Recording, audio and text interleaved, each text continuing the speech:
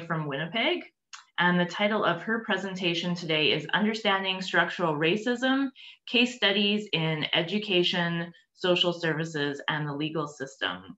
And so, Nicole, if we could get you to turn on your video and share your screen. Hello? Absolutely. Thank you.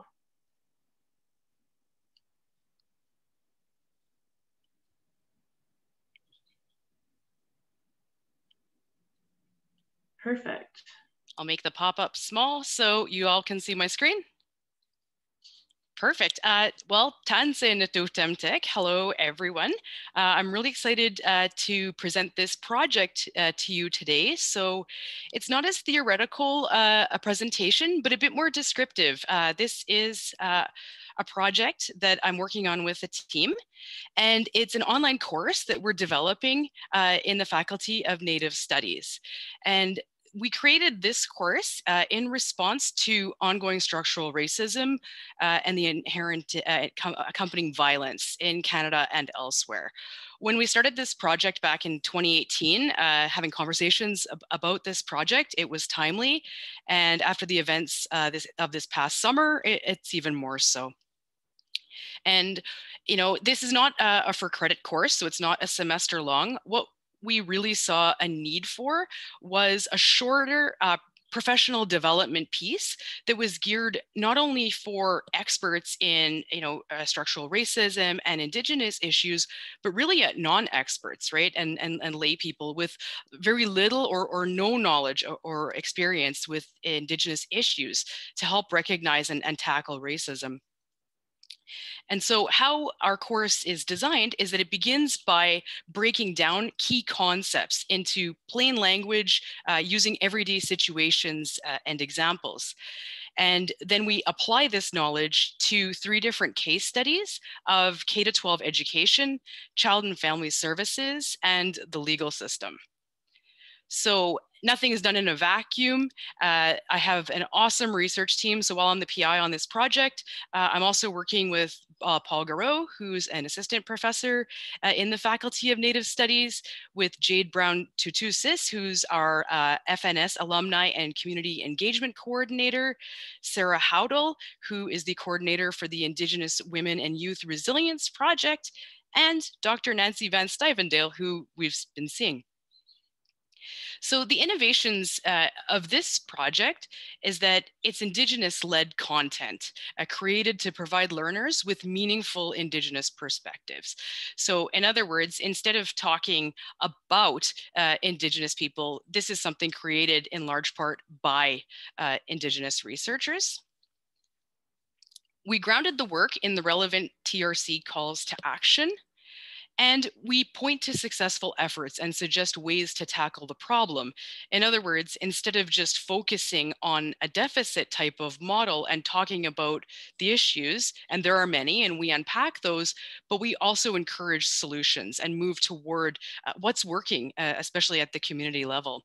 So to give you a sneak peek of what this looks like, on the landing page on eClass, this is available there, or will be, rather, you can see that there's a welcome page and the modules 1, 2, 3, and 4, which I'll explain further.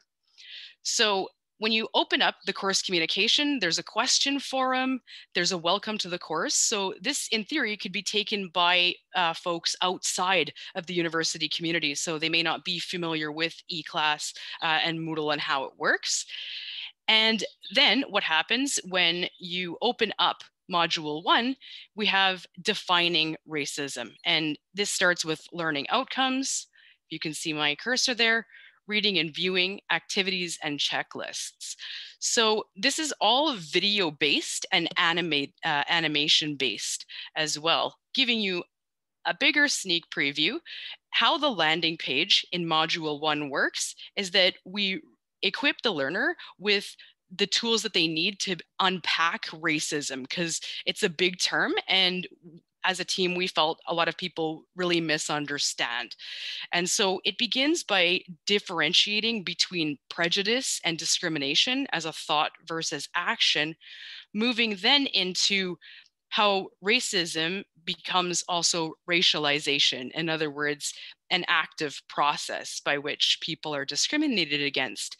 And then people can click on the different levels of racism. And there certainly are more, but these are what we focused on: the individual level, cultural based, and then structural racism. And what we also wanted to highlight is that racism not only happens in overt, as in obvious ways, but also in covert ways, and can manifest in ways through microaggressions, tokenism, whether it's in education or the workplace. And so how this works is that the learner can't just simply skip over this or take a look at this model. Again, this is just a sneak preview, so I won't go into all of it. But what will happen is that for each of these bars, the learner will click on, say, prejudice, and a whole set of activities will come up. So there'll be different animations, video clips. This is constructed in a similar way to the MOOC. So people will have, the learners will have a PDF that they can download and follow the script, which is read out loud as well. So it's very interactive. So as they move through, then we move toward different lenses to reflect on the impacts of racism and racialization, namely unpacking the big concept of intersectionality and then equity versus equality. And we move into helpful approaches, recognizing white privilege, anti-racism, with the intended outcomes of healthy and good right relationships and relations in terms of resilience, healthy allyship, and so on. So what happens after the learner has been equipped with all of that, base knowledge, we then apply it to 3 different case studies. And these are interactive and work in the same way. So module 2 of the course is looking at education, and that's a super huge field, which could probably yield about 20 dissertations. So we narrowed the scope to K-12 education. Module 3, originally we were going to look at health and social services, but we narrowed it down just to social services, namely child and family services. And then module 4, which is policing and the legal system. And the reason that we presented the modules in this order is that we felt that it really pulled a thread through, through the history of ongoing colonialism and racialization, in that first we had education with the residential school system, which then we can see a lot of people then ending up in the foster care system, which then often end up in policing and the legal system. So we wanted to show that these aren't new problems. Although all over the media you hear systematic racism and BIPOC, we really wanted to hammer home the point that these issues really aren't new. So when we look at module 2, education, our main goals are that we wanted to contrast pre-contact education with colonial education. In other words, folks were, Indigenous communities were already teaching their children through family, through kinship, through land-based knowledge, long before any settlers arrived in Canada. We also provide examples of colonialism that continue to weave their way throughout education system. So the learner is equipped with knowledge about, okay, well, where are we seeing structural racism and colonialism in schools today? We also highlight Indigenous-led efforts toward educational reform. And then the module finishes by outlining positive ways for continued improvement and further learning across the education system. And again, we point to work that's been happening for many decades. For instance, there was a paper from the Indian Brotherhood back in the 70s, that was, asserting the thesis that, Indigenous children, need to be educated by with Indigenous education and land-based learning, and bringing that back. So again, we don't want to, encourage a learner to reinvent the wheel, rather to say, well, Indigenous communities have long been advocating for solutions, and there are many positive examples right across Canada that are working. We just need to listen better. So then moving on to the social services, we first discuss the 60s scoop and what some newer scholars have been calling the Millennium Scoop. So I'll to talk about the high rates of children, Indigenous children in the foster care system and the problems ensuing there.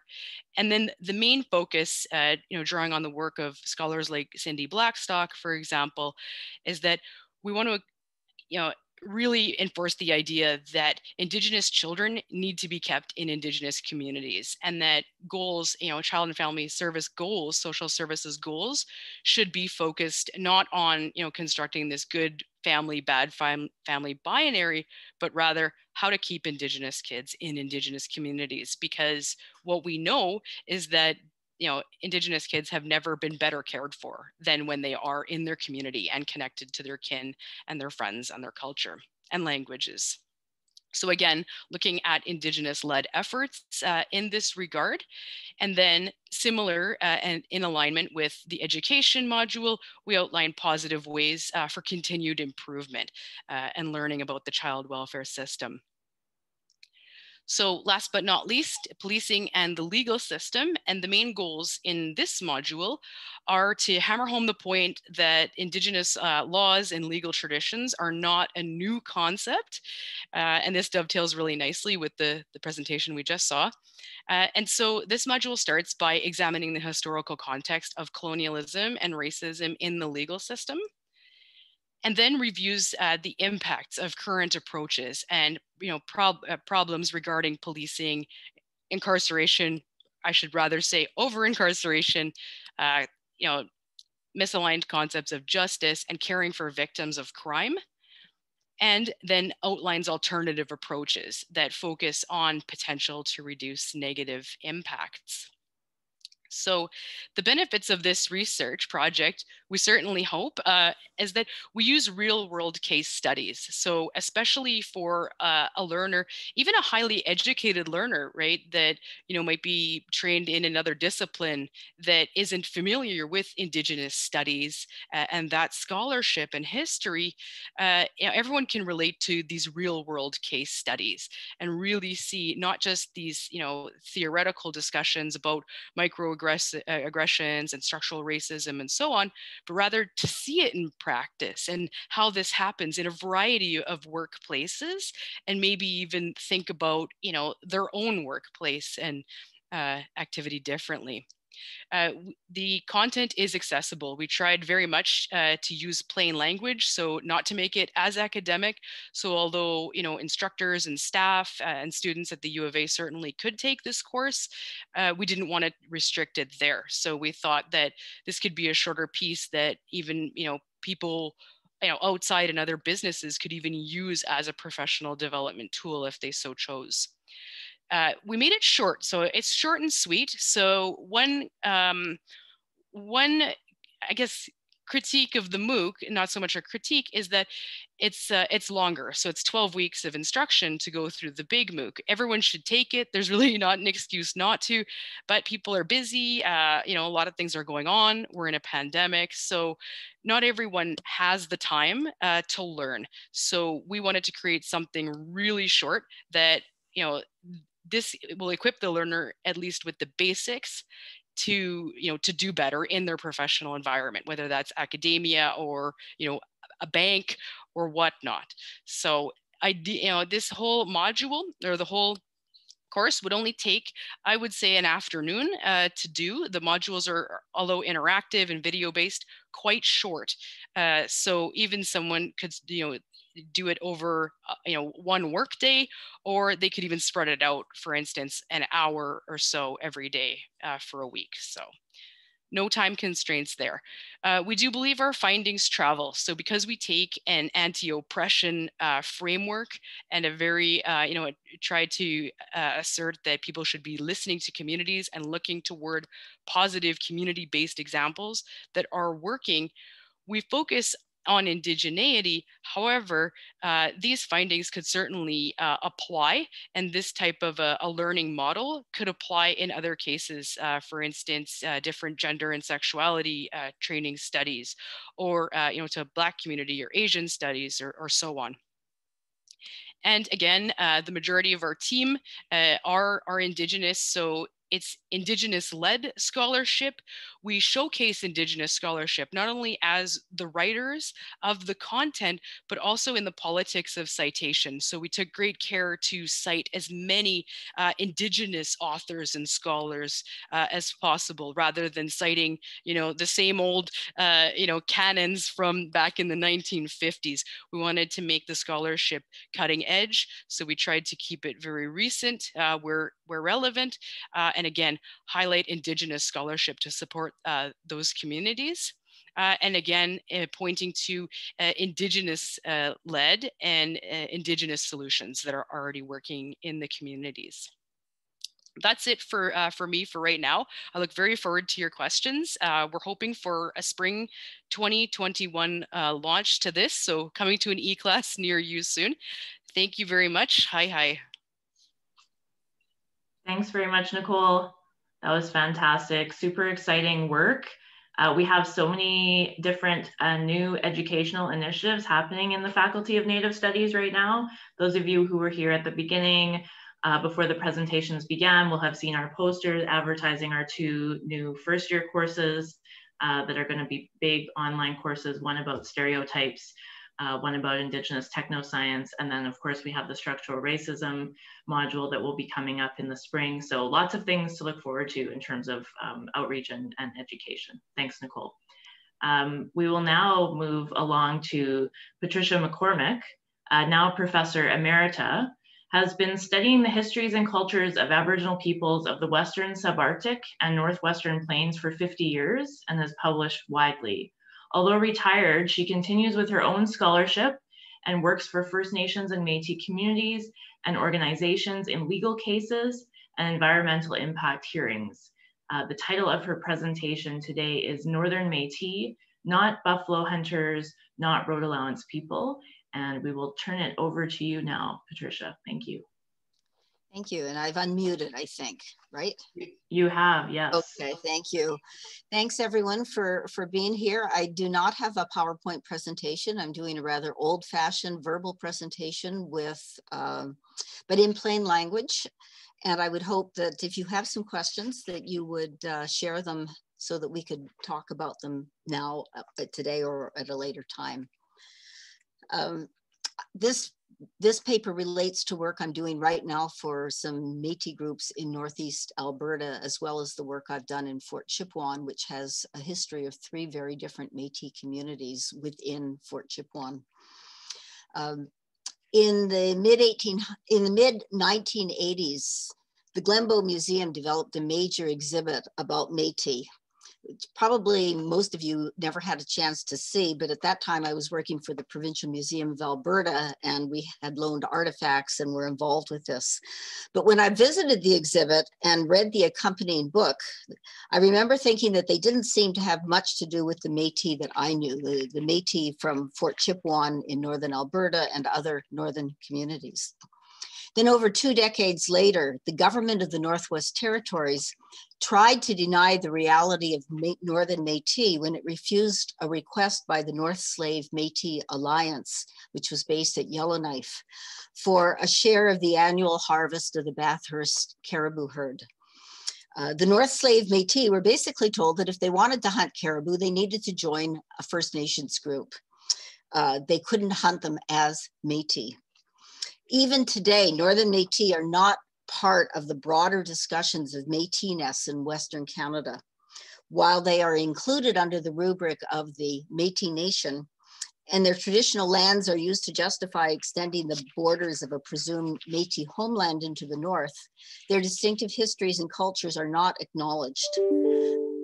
Indeed, there's a very strongly homogenizing and hegemonic discourse about Métis in the Canadian Northwest, which is based on Métis of Red River and the Western Plains and Parkland. So, as my title implies, it is common to hear Métis described as Plains buffalo hunters in the 19th century and as road allowance people in the 20th century, terms that I don't think apply at all in the North. And Métis are more commonly equated with people of French Indigenous descent, with peoples who come from Scottish or Orcadian ancestry is kind of an add-on that don't fit well with the claim that Métis had a national consciousness and distinctive culture, even at Red River. Sometimes there are even extreme claims that Métis have to have direct Red River ties to be true Métis. Certainly none of the Métis in the north that I know would agree with those points. The people who became Métis in Northern Alberta and British Columbia and the Northwest Territories had lifeways and histories that began long before Red River was even founded, and they developed in different directions. And the same, I think, was also true for the mixed ancestry people with Orcadian and Scots ancestry, now also termed Métis, properly or not, who lived in the land surrounding Hudson's Bay. So I've come to think of Métis as developing in a mosaic pattern, or sort of as a patchwork quilt with many different expressions of what Métis-ness may mean. There was a plurality of Métis cultures in the Northwest, not a singular Métis culture. So to understand how all of these developed, one has to consider a range of factors other than the intermarriages between European men and Indigenous women, which did not always produce people with a Métis identity. Pardon me, that's my dog whining at my cat. It's because she's bored. So if we want to look at Métis identity, I think we need to turn to the scholarship about ethnogenesis. There's a wide literature in this field that is rarely consulted in analyses of the creation of new Métis identities, and that's one of the areas I've been exploring. Processes of ethnogenesis are a worldwide phenomenon and occurred among Indigenous people both before and after the arrival of Europeans. It's kind of a consciousness of difference that divides people into us and them. And sometimes in terms of involving internal contests over what is a community self-definition. It's also ongoing and active. It isn't a static kind of process or static category. Some of the early scholarship about ethnogenesis was rooted in European ideologies about race and racial purity, which is relates back to the last presentation. And these concepts European concepts about race and racial purity inform government policies in Canada that helped actually shape new ethnicities within the context of colonization. Much of my own research focused on histories of persistence and transformation among Indigenous people of Alberta, including people known historically as half-breeds and Métis, and in light of the government policies for all Indigenous people, both First Nations and Métis. Recently, I prepared an expert report for a Métis group near Fort McMurray that has many of its roots in the Indigenous population at Lac La Biche, which was a fur trade center about 130 miles away from it. Alberta requires Métis who are not members of a formal Métis settlement to demonstrate their historical and cultural authenticity in order to be eligible for consultation. Simply asserting Métis identities is not adequate in government eyes. At Lac La Biche, there were people of mixed ancestry who lived in that area from the time of the French fur trade in the mid-1700s. They seem to have been, as far as I can determine, the descendants of the French engagés who either brought Ojibwe wives with them from the Great Lakes or who married local Cree women. After the French abandoned the West during the French and Indian Wars, or the 7 Years' War, they stayed in the country with their families. Very little can be discovered about them. They seem to have pretty much assimilated to a Cree way of life. Most of these people entered into Treaty Number 6 in 1876, as did many, many other people of mixed ancestry in other treaty areas. And in fact, the chief from Lac La Biche who signed the treaty at Fort Pitt used his Cree name, Piesis, rather than his French name, which was Francois Desjardins. The result is that Piesis became the chief of a legal Cree Indian band at Lac La Biche and a second Cree band just to the south at Beaver Lake. Heather Devine, who has traced the history of the Desjardins family, called the people at Lac La Biche the Desjardins Freeman Band, which operated, she said, as an Aboriginal hunting band and continued to cultivate Aboriginal values, attitudes, and modes of behavior. Frost, come. Pardon me.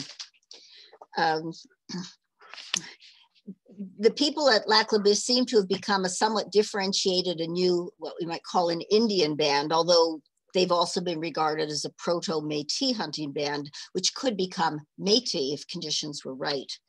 They hunted buffalo in the north until those buffalo were exterminated in their region. They hunted buffalo in the parkland and would even go to the plains, and seem to have sometimes joined up with their First Nations relative for summer hunts, and also to participate in the associated spiritual and social events of summer gatherings.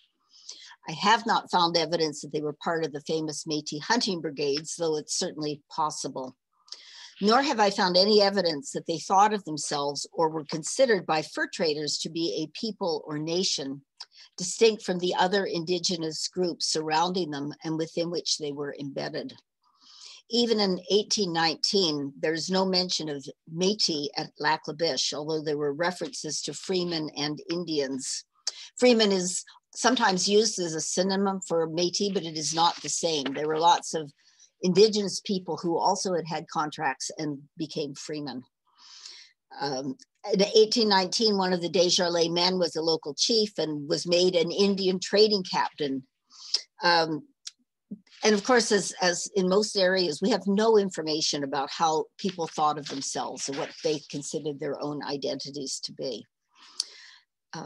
This time in the North, in the late 18th century and early 19th century, seems to have been a time of great flux, ethnic intermingling, and small-scale ethnogenesis. We know that the people at Lac La Biche and farther north were not affected by the pivotal events at Red River that crystallized the local Métis identity there. They were significant, I think, for Northern Métis only indirectly, in that those events contributed to federal policies that shaped a public face of Métis-ness in Canada. And it was those federal policies that would affect the Indigenous people of the Lac La Biche region in the context of post-1870 internal colonization. When European people describe Indigenous people at Lac La Biche and elsewhere as half-breeds, it's almost always unclear whether that term meant anything other than an acknowledgement that they were of mixed European Indigenous ancestry. Europeans compulsively assigned racial labels, and they were obsessed with miscegenation, or marrying across so-called racial boundaries. So it's virtually impossible to know from the primary literature whether those labels actually carried any genuine cultural meanings.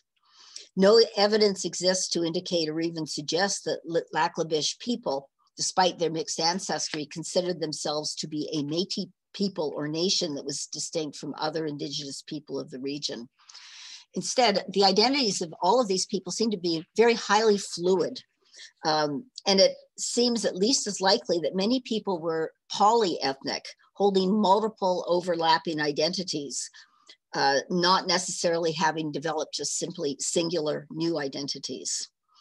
And as one goes farther north, fewer differences emerged to distinguish people of mixed ancestry from First Nations culturally.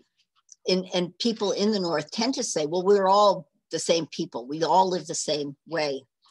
And I think this was also true of many of the people in the Saskatchewan River communities, although the scholarly literature has emphasized the Métis distinctiveness that may not have always been so distinctive. In the North, all Indigenous people participated in the same basic way of life, what I've called a fur trade mode of production. The major differences that seem to have existed were those of residence. Did they live in the bush or did they live at the post? The degree to which they engaged in wage labor, a lot or a little, and their religion. Were they Roman Catholic or were they Protestants? For most, it seems to have been a matter of degree, not absolutes. At Fort Chipewyan, it seemed that those people who chose lives in the bush tended to self-identify as Cree or Chipewyan, and entered into Treaty 8 in 1899. And of course, many of those people were already the descendants of mixed ancestors. They were already mixed ancestry people. Families that lived at the trading posts and emphasized the wage labor side of the fur trade mode of production seem to have been more likely to self-identify as half-breed or Métis and apply for Métis scrip or half-breed scrip. So if we're going to try to understand how Métis identities in the North developed, we need to look at 4 different sets of factors. One is the nature of the local social community, most of which were small plural societies, in which traditional patterns of marriage in one generation tended to set up the marriages in the next generation. Secondly, there are the different ways in which people within that social community participated in the local mode of production.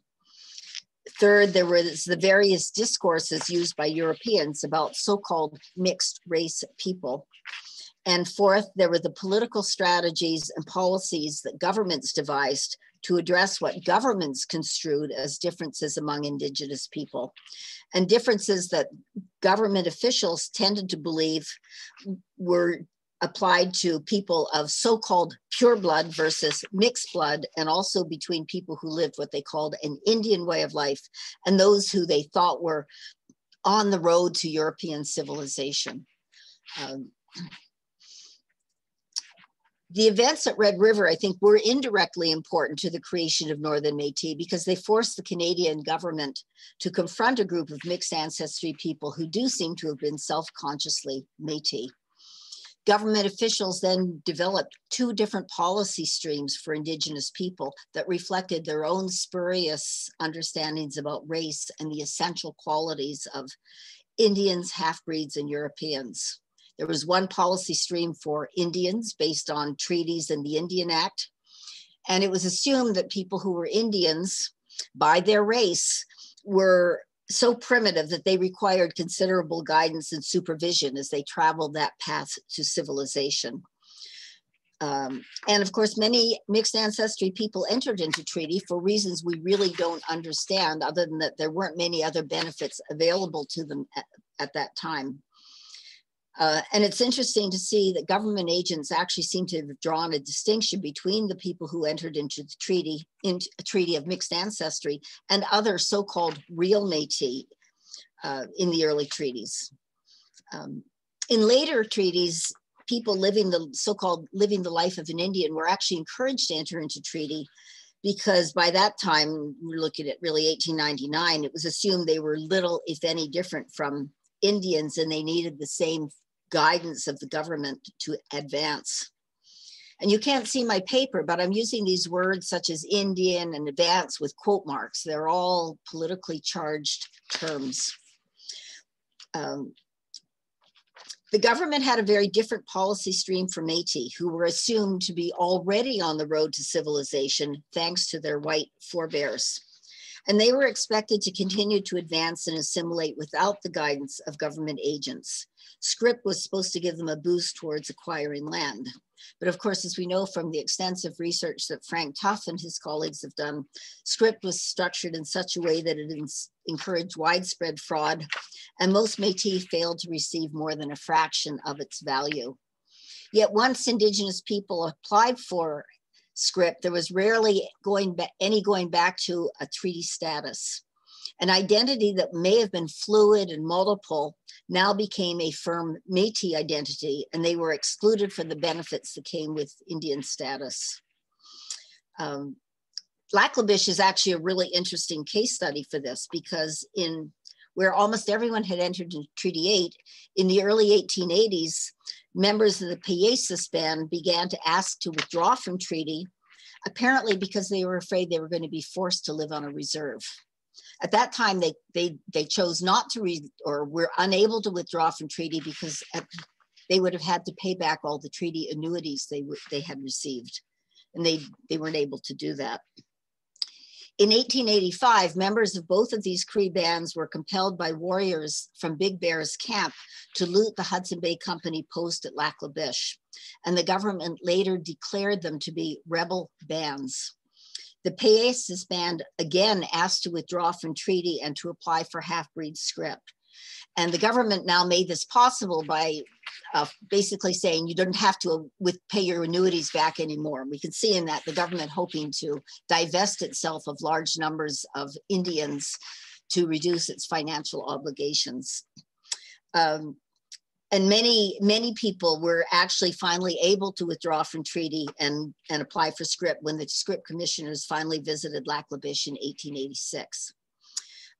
Interestingly, the commissioners made decisions about who could support them, they thought could support themselves and who couldn't. They didn't think they could support themselves in the future. They forced them to remain in treaty, even if they wanted to withdraw.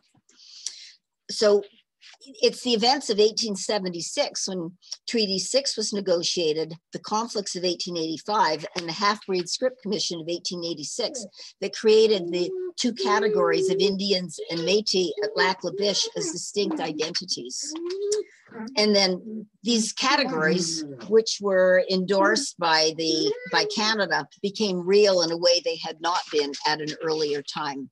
I think they channeled ethnic identities. And in recent years, many Northern Métis have adopted the rhetoric of Southern Métis, along with symbols used in the South, as they have sought to be viewed as authentically Métis. So for instance, the Métis flag that was devised at Red River now is flown or used in many Northern Métis communities in a way that I never saw when I first went north in the late 1960s. After the railroad was built through Lac La Biche to Fort McMurray, after World War I, many Lac La Biche Métis sought jobs with the railroad and now live in former railway communities and Fort McMurray itself. Today, they are self-consciously and proudly Métis, yet their journey to a Métis identity was, I think, a late development, and it was contingent on the events at Red River that shaped Métis identities there, and then especially the post-1870 government policies that presumed very distinctive First Nations and Métis identities. So I thank you.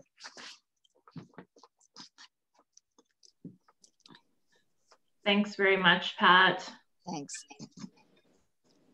And you did a masterful job of petting Frost and she is recovering from surgery, so she has to stay in and be good and be quiet, but she gets incredibly bored. COVID, you know, post surgery and COVID boredom. Yes, for sure. Yeah. I'm sure we can all relate to that in some way. Thank you.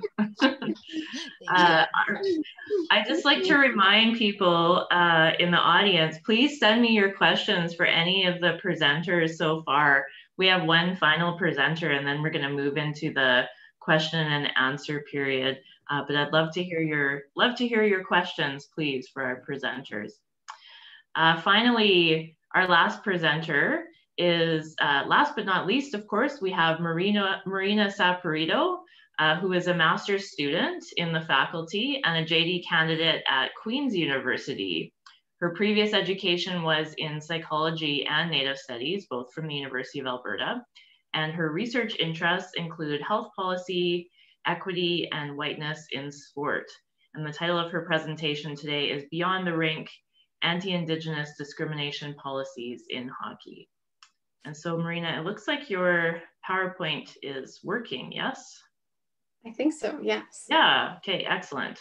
Oh, take it away. Okay, thank you so much, Nancy, for the introduction. Hi, everybody. So my presentation today is based off of my current master's thesis work. I'm in the final stages, just completing some edits of my analysis and things like that. Oh no, it seems to, can you still see my presentation? I can see it, yes. Okay, I cannot. So give me 1 second. I'm just gonna go see if I'll re-upload it.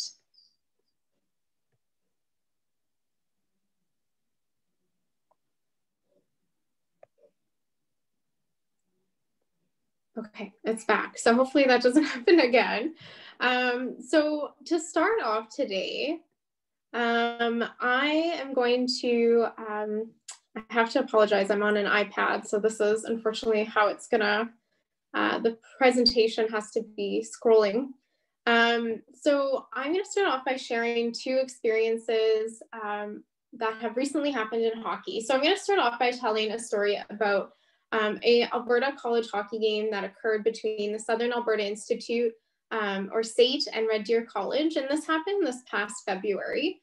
And so what happened was a player on the Red Deer College team hurled a racial slur towards an Indigenous player on the SAIT team.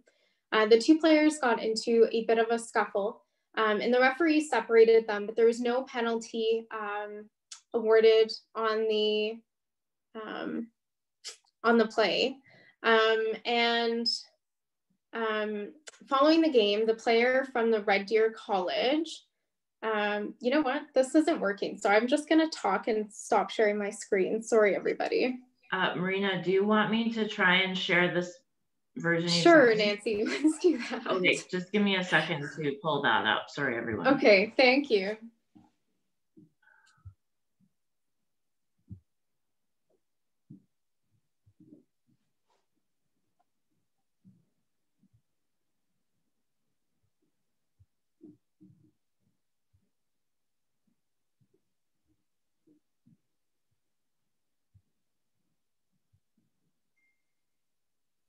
Okay, so is that should be showing now, right? Yes, but I think you can still see my notes. It's not a full screen. Okay, let's try one more thing, and then I'm not sure what I can do after that. So let me try one more. It's okay. I can just talk. I'll take Patricia's lead. Is that showing the correct screen now? It is. If you want to go to the third slide, I think that's where it kind of went all fuzzy. Perfect, thank you. So I'll start my story from the beginning. Sorry, everybody. So in February of this year, there was an Alberta college hockey game between the Southern Institute of Technology, or SAIT, and Red Deer College. During the game, a player from the Red Deer College team taunted an Indigenous player on SAIT's team with a racial slur. They got into a little bit of a scuffle, and the referee separated them, but there was no penalty awarded on the play for what had happened. Following the game, the player from the Red Deer College, along with their coach, went and apologized to the player on the SAIT team and admitted to what had happened. SAIT, recognizing the severity of the incident and the impact it had on their player, filed a complaint with the governing body of Alberta College Sport. Following that, Red Deer College submitted their own complaint, stating that it was actually the Indigenous player who had started it, and that the Red Deer College had taken a bunch of necessary steps following the incident, and all players were going to have to take diversity training, so there was no need to do any other punishment. The leader of the governing board ultimately decided not to discipline the player from Red Deer College after what was a little bit of a lengthy investigative process.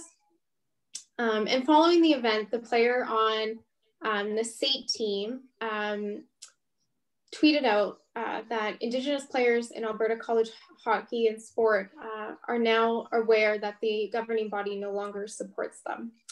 And this is one example. It's a recent example that occurred. And Jordan Tutu, in his book, outlines a slew of different incidents that happened from his time as a minor hockey player to being in the CHL to being a professional athlete, where he encountered discrimination. And the common theme here is that each of those incidents was met by inaction by league officials, even when they were public, as a few of the NHL ones were, or by the referees. And so these are two examples of anti-Indigenous discrimination in hockey, and the players are telling us that this is occurring, and any discussion surrounding this needs to include structural and discursive conversations around colonialism. Nancy, if you want to move to the next slide, that'd be great. Thank you. So this broader pattern of inaction is the, I guess, focus of my research, and I'm looking particularly at the policies and procedures in hockey. And so I've focused in on 3 primary questions. The first one looks at whether or not these policies have anti-discrimination policies.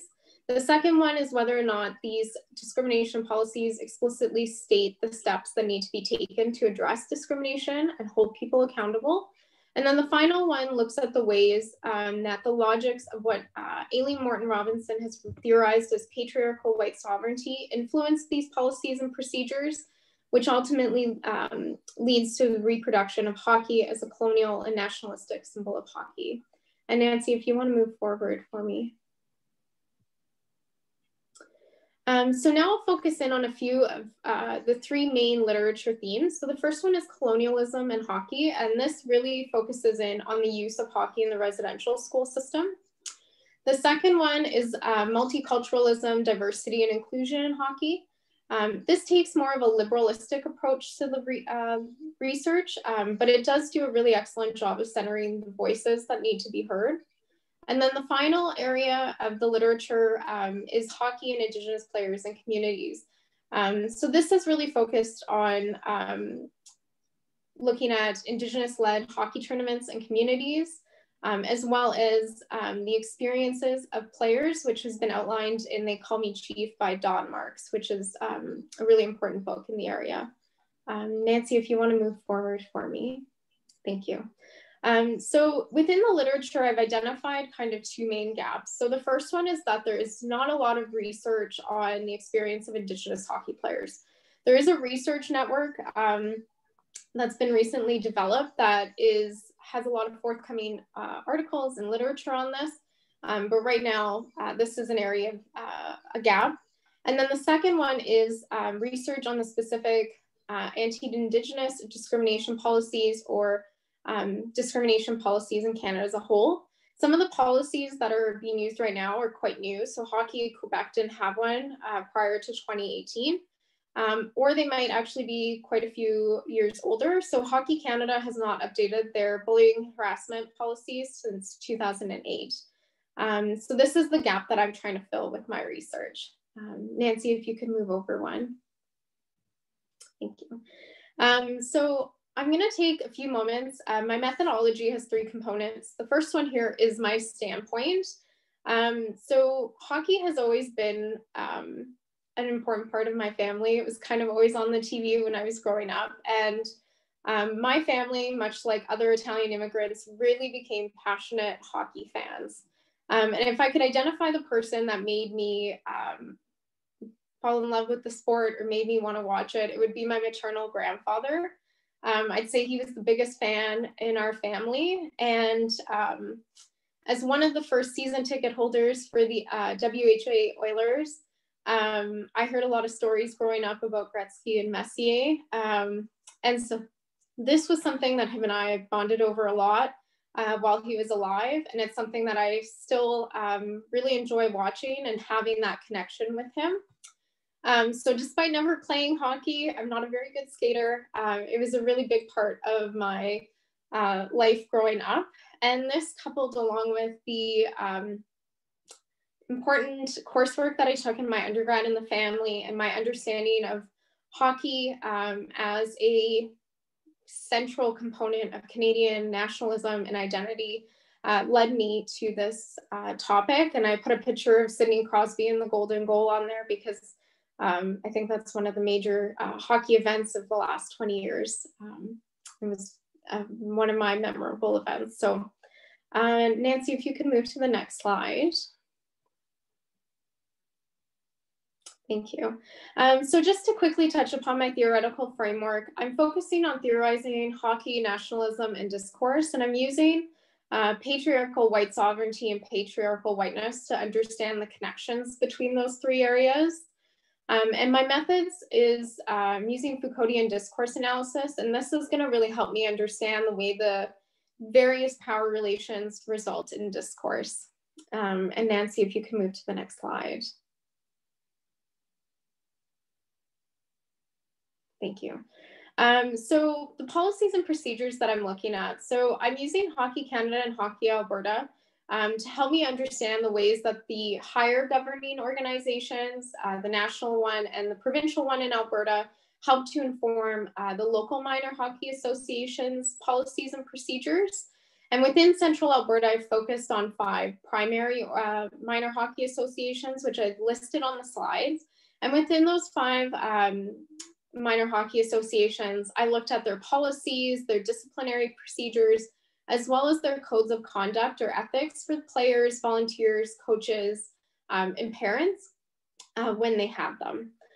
So taking all of that together, I'm trying to develop a picture, an idea of how the higher governing bodies influence the local minor hockey associations, and also what the governing bodies, the higher governing bodies identify as important aspects of policies and procedures. Nancy, if you could move over one. Thank you. I've isolated my findings into kind of 3 main areas. So the first one is a race-blind discourse. So when you read through the policies, they don't identify, none of them talk about anti-Indigenous discrimination. Some of them won't even say discrimination. They'll use words like derogatory comments, as well as none of them actually state anti-racism or racism policies. And the function of a race-blind discourse is that it helps to hide the fact that racism and discrimination exist. It's very easy for an organization to point to these policies that aren't explicit and say that there's no racism or discrimination because they have this policy.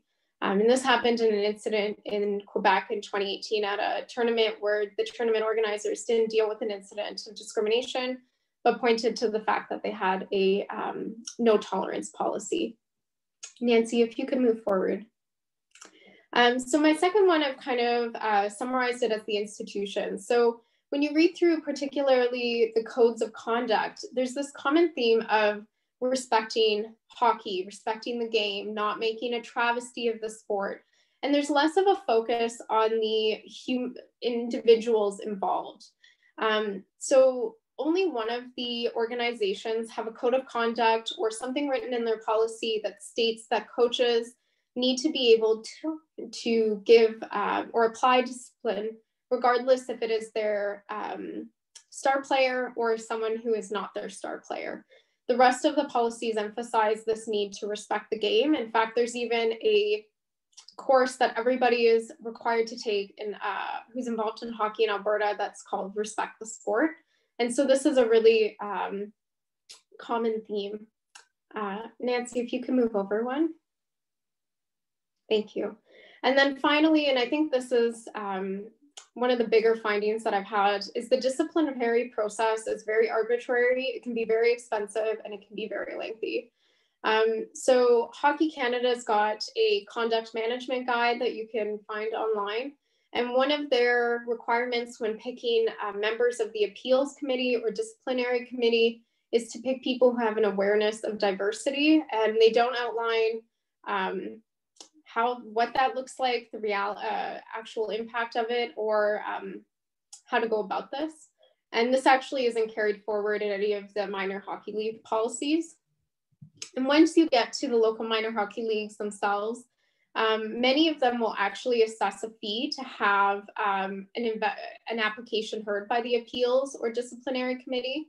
The St. Albert Minor Hockey Association charges $300 for the disciplinary committee and $500 for the appeals committee. It is also up to the individual committees if the appeal is heard. So you could go through the whole process of creating an application and they could deny it being heard and investigated by those committees. Similarly, none of the, there isn't a consistency in what the disciplinary actions would be. Only one of the organizations, Hockey Edmonton, identifies a potential educational component to disciplinary action. The rest of them either don't list anything or focus on suspending players. Nancy, if you could move forward one. Thank you.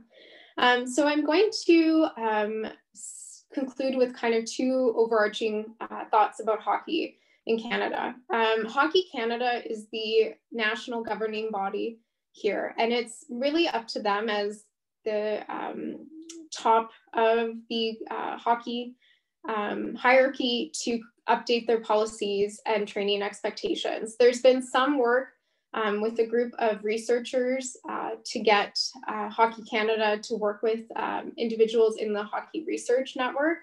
But unfortunately, most of the discussions have not gone anywhere. And there seems to be some pushback as to from Hockey Canada and some of their recommendations. And the NHL, although is not a governing body, they are kind of the common league that people will watch. And they have some real issues with some of their efforts. Although they say hockey is for everyone, when the players had created their Hockey Diversity Alliance this past summer, they rejected all of the recommendations by the Hockey Diversity Alliance. So there's still a lot of work to be done. Although efforts are being made, it's important that more steps are taken. So thank you everyone for bearing with me with some of the technical issues, but that's the end of my presentation. Thanks, Nancy.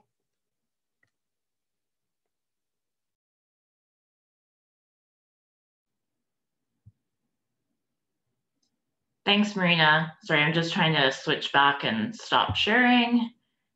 Gives folks a few minutes. Gives folks a few minutes to put some questions in the chat. You'll see that Janet has directed you to direct your questions to me. Let me just pull up the questions that I do have.